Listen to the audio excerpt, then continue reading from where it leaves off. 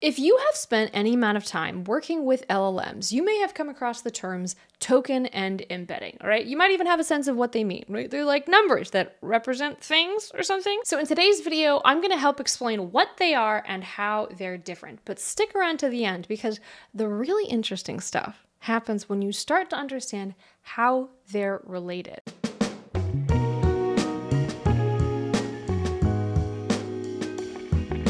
We're gonna start with the term embedding, all right? Now, an embedding is just a vector that represents something. Now, what is a vector? It's just an array of numbers. That's really it, right? If you think of a XY coordinate, that's a two-dimensional vector.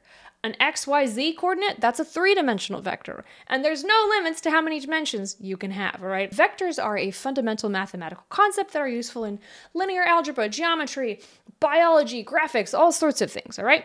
But vectors are really just the mathematical concept. Embeddings are just vectors that mean something. Now, what do these embeddings actually represent? Well, technically anything. But today we're going to focus on words because most likely the type of AI model that you and I interact with most often is going to be an LLM, which is all about language. So how do arrays of numbers represent words? Well, there's a very famous example that exemplifies this very well. Consider the equation king minus man plus woman equals queen. Now, even though that's not real math, it intuitively makes sense. But let's represent these words as vectors to see them in action. So here we have our words represented as vectors, okay? Just two-dimensional vectors. If we start with the first part of our equation, we have king minus man. That gives us the vector 0, 9. Now, if we look at our list of embeddings, we can see that 0, 9 that's not a thing, right? We don't have a concept that labels 0, 9, but let's keep going. So if we add 0, 9 to woman, we get 9, 9, which is the vector for queen. In this very simple example, we are able to encapsulate the meaning of queen, king, woman, and man using two features, and we call these two dimensions. But you can't really capture the full semantic meaning of a word with just two dimensions, all right?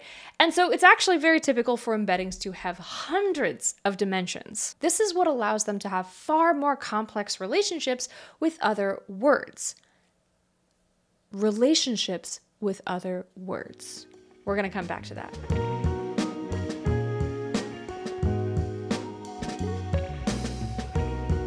Vectors and embeddings are concepts that you will see throughout machine learning, but tokens, all right, these are primarily associated with natural language processing and large language models. Similar to embeddings, tokens are numbers that represent words. But where an embedding might use hundreds of numbers to describe a word, a token is just one number. Wait a minute, if we could represent words as just a single number, why would we even need embeddings? That's a very good question. Basically, every word that a model is trained on gets cataloged and assigned its own unique number. This is more like an ID, and it doesn't hold any semantic meaning. You could have, technically, numbers that are very close together of words that have nothing to do with each other. Each token then points to a specific embedding. So this token equals this embedding. So when you enter a prompt into, say, ChatGPT, each word gets converted into a token, which gets converted into an embedding, and it's this embedding that the model works with to predict the next part of the sentence, aka the response to your prompt. But there's something missing here.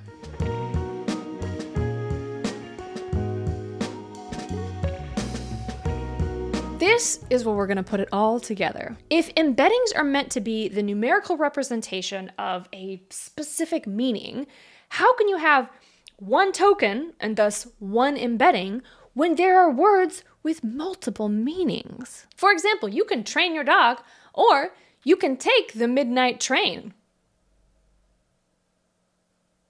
Going anywhere. In each of these sentences, how do we, as humans, understand what train means? Context. The meaning of words is often dependent on the words that surround them. When you see the word she in this sentence, how do you know what she is referring to? Context. Well, LLMs pay attention to context too. Tokens only ever point to one embedding, and it's just a starting point. Then looking at the words surrounding the embedding, the model updates it to a more context-sensitive representation. So we get a new embedding based on the context. I need to pause here for a second, because I want you to remember that even though we're talking about language, machines only understand numbers. That initial token embedding often doesn't really mean anything, all right? It's just numbers.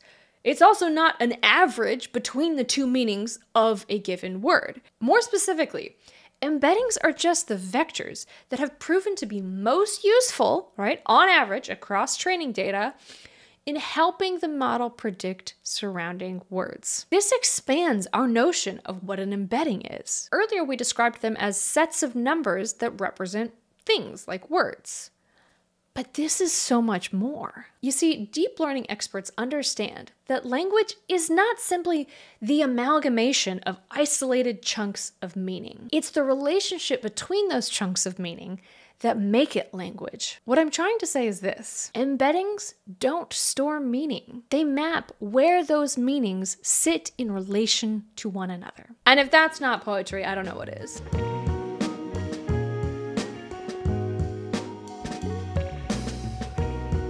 There is so much more that I could say about tokens, but I think this is a good stopping point for now. If you want to learn more about the process of tokenization, or how do these models handle typos, or made-up words, or slang, or something like that, let me know, and maybe I can expand on this video a little bit. With that being said, if you have specific topics that you would like to see me cover, often related to deep learning, machine learning, AI, all that nonsense, let me know in the comment section down below.